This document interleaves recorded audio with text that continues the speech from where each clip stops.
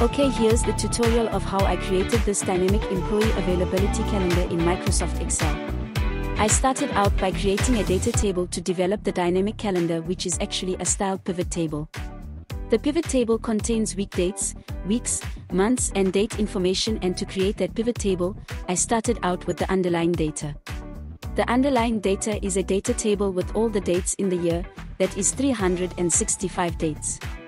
So I'm preparing 365 rows of data, starting by hard-coding the first date in the year, January 1st, and then just incrementing each row with a +1 sum operation.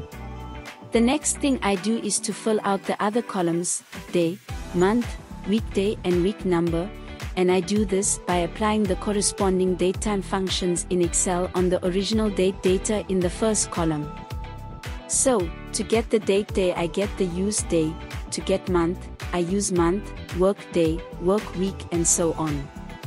I'm done with that now, and I've formatted the data as a table. And I've now created the pivot table.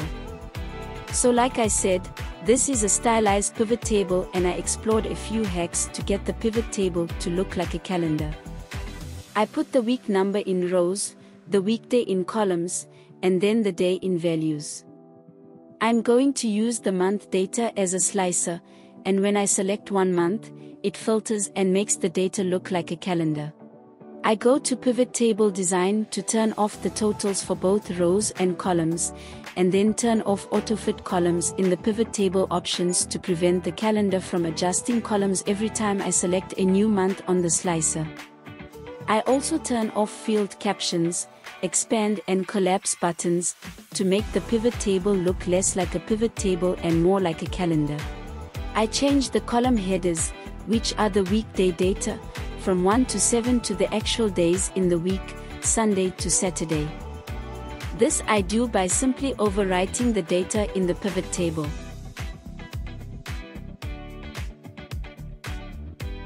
Now I'm putting finishing touches, hiding the grid line and changing the design of the pivot table.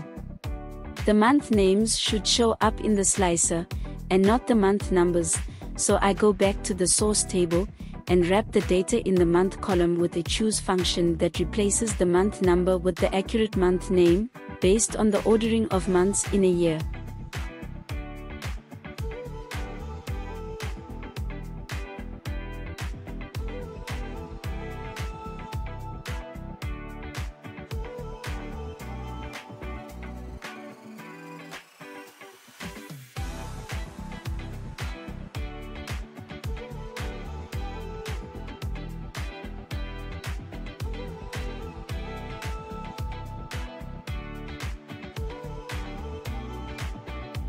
Once that is done for all the rows, I go back to the pivot table, refresh it, and make slight tweaks to the slicer design, removing the header which has the filter.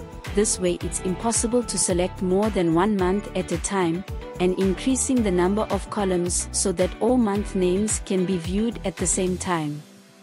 With this, the pivot calendar is now fully set up.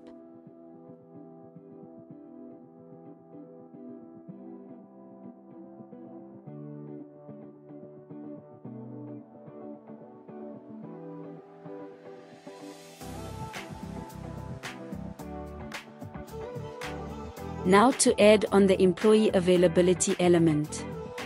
I go back to the source table and include new columns, one new column for each employee. I need each employee to have an availability status for each day of the year, the availability statuses being available, off work and unallocated. To get this, I use the combination of the choose and ran between function to randomize these data and copy this function to all the cells corresponding to the days for all the employees in the year.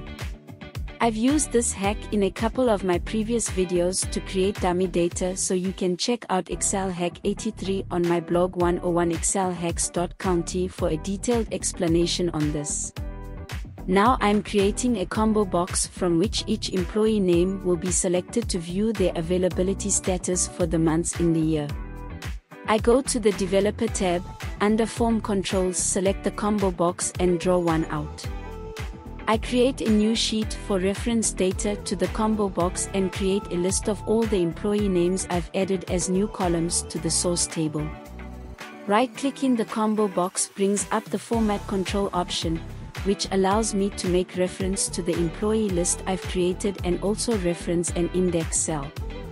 At the end of the table, I've added a new column titled Cell Employee. This column will be dynamic and hold the availability data of the employee selected from the combo box. I've used the index function to ensure that the cell above this column's header updates to reflect the name of the employee based on the index cell for the combo box. Yes, on the first run of this formula it threw up value errors because I forgot to lock the reference to the source cell, but I've made the update and it's alright now. That's all set up now, and with a sanity check I confirm the combo box is working as expected.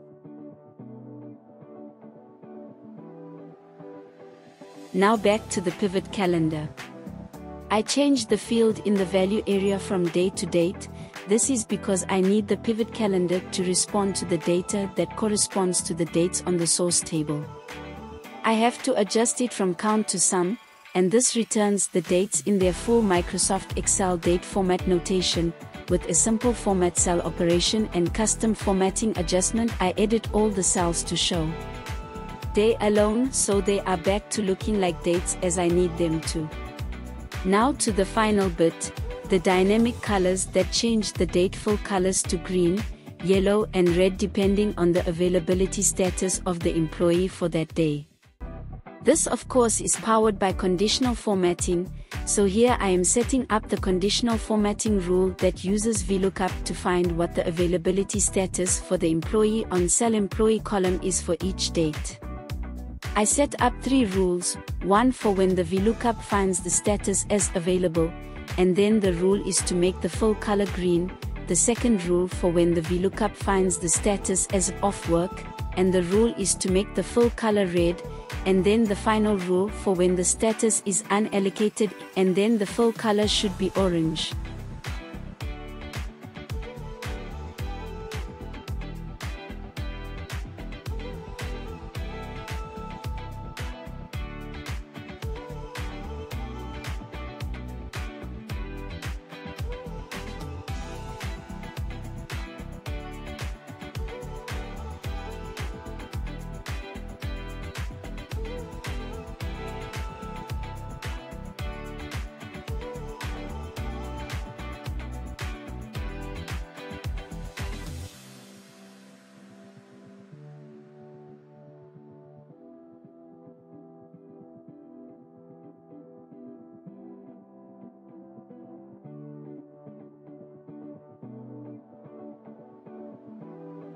It's a lengthy formula, so made a couple of bloops, but finally got it working.